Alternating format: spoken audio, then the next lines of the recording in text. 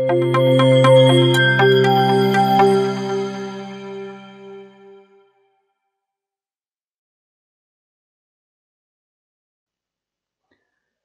the new 2021.5 version, ZBrush introduced contrast brushes. Now there are two different contrast brushes. First one, if you will press here B, C, and then you have one basically which is contrast delta, and then there is a contrast target. Now what these two contrast brushes actually do? So suppose if you are creating some sort of a model, a mesh, and then you add some sculpting details like wrinkles, scales, and some kind of noise on your mesh. So, and then later on you realize that you didn't sculpt those wrinkles deeply enough. So if you need to enhance those, you can use any one of these two to enhance the details of those wrinkles or scales or noise for any purpose, for 3D printing, for details, for the rendering. So the contrast brushes makes it possible to focus on specific area to heighten your sculpt details. So specific depths can be applied on an individual basis and even be adjusted in real time, giving true freedom to experiment. So contrast brushes just don't doesn't just bump the details. It can also apply to smooth a surface back towards the original state before any sculpting details were applied. So it's a very strong new addition to the brushes. Apart from the contrast brushes, in the deformation, there is a contrast slider as well. Now, what this do is that the contrast slider provides you with the ability to globally enhance all the sculpting details. Okay, so let's try the contrast brushes first. So we have here BCY, okay, which is contrast delta. So contrast delta over here, this brush do is that it keep adding the contrast to your mesh just like the clay buildup tool do. So what I have this model over here, and suppose if I'll take the contrast delta and start drawing over here, so you can see all these details are now becoming stronger and popping up. So as I'm adding here, it just keep on adding over and over again. Just like the clay buildup tool, when you keep on adding and adding details, it keep on enhancing that. So I stop, and when I add, it adds here. So you can see that it completely enhanced all those strokes and made it more stronger here.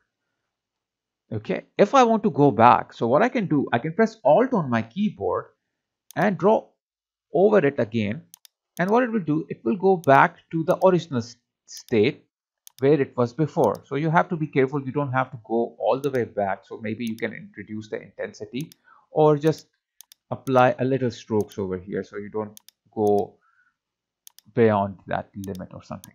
Okay, let me undo this whole thing here. Now let's go to BCZ, which is the contrast target. Now what does the contrast target do is that it whenever you're adding the contrast, it will add, and when you will stop, it will stop, unlike the contrast delta. Okay, so if I'm enhancing here, so it's done, stopped. Okay, now if I will enhance more, I'm done, and now it will not add over here again. I'm just keep on moving my mouse around it, and I keep on drawing. It's not adding more detail, it just stopped there. Now when I will start over again, now it will start giving me the detail. While the contrast delta, what it will do is that if you will keep on stroking over your details, it will keep on adding more contrast towards it.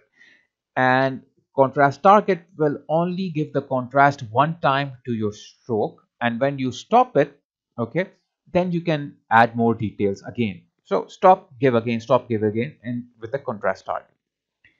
So now let's go back here and let's see the contrast slider in the deformation. So if I will increase this and keep on increasing, and you can see that it is giving me a global contrast to my character here.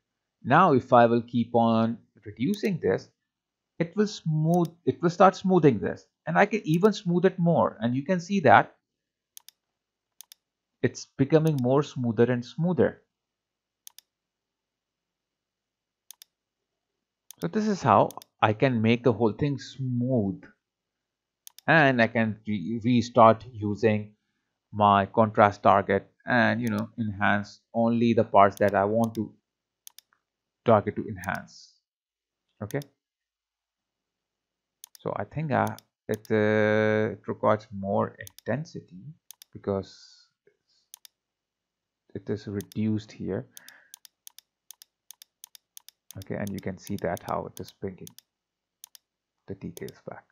Now I'm using contrast delta, so I have to click and keep on clicking here, so that because I cannot overdraw here, because it will just give me one at a time, or with one stroke a detail. Then I have to stop and add it.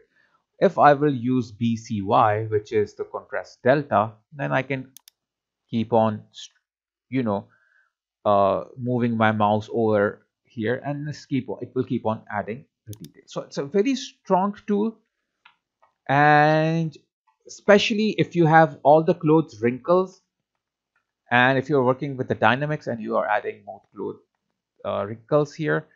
So for that purpose, it is heavily used here. For example, let's do one thing here. Let me just go let me load. Let's do one thing. Let's open a new document here. Fresh start, load tool.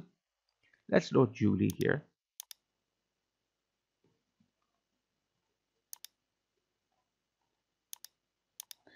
And I will go to the sub tool, and I will go to her swimsuit, and let's go to the dynamics here,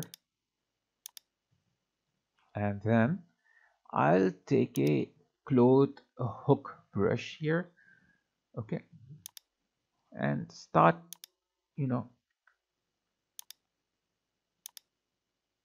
putting the cloth wrinkles here.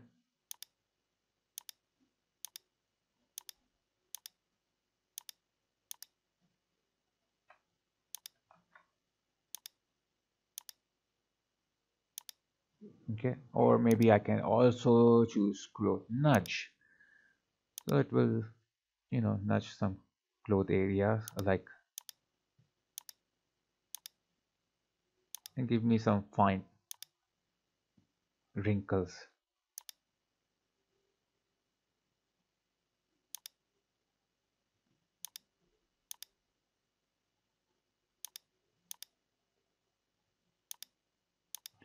Now suppose, oops, I think I changed the material. Okay, let's go back here. Let's change it to basic material back. So you will notice that it had applied the wrinkles over here, but what if these wrinkles are not strong enough for me? Okay, I can go here and I can choose a smooth cloth brush, okay, to smooth my these wrinkles. Okay, but you can see that, let me do one thing here. Let me press shift for the smooth cloth and reduce the intensity of it a bit, so that it won't affect a lot. Now it just removes those details, the fine details of the clothes wrinkles, which I really want to add here. So for this purpose, I can go to my BCY, the like the contrast delta, and start brushing over the wrinkles, and you can notice that the wrinkles will start getting more enhanced here. I can also mask these area, and I can only work on the masked area. So totally it's up to you if you want to apply the whole thing or that. Okay. And you can do a lot with this contrast. So a lot of possibilities with this. And I hope you will be able to figure out what are the more like creative like possibilities with these. And it will surely help you a lot to create a lot of different kind of uh, like details and sculpting details and wrinkles, noises, so those kind of things. So I hope you have enjoyed my video. So if you have enjoyed my video, please click on the like button, and I will be uploading new lessons, tutorials, live sessions, and full courses along with other useful videos soon. So don't forget to click on the bell icon so you can get all the notifications that I will of my tutorials which I will upload and the videos. So I will highly appreciate if you give shout out to my channel on your social media account, which will really help me to get more subscriber, and this will motivate me to create more content for you all. So guys, thanks a lot for your support, and please continue supporting me, and take care of yourself till we meet for the next lesson.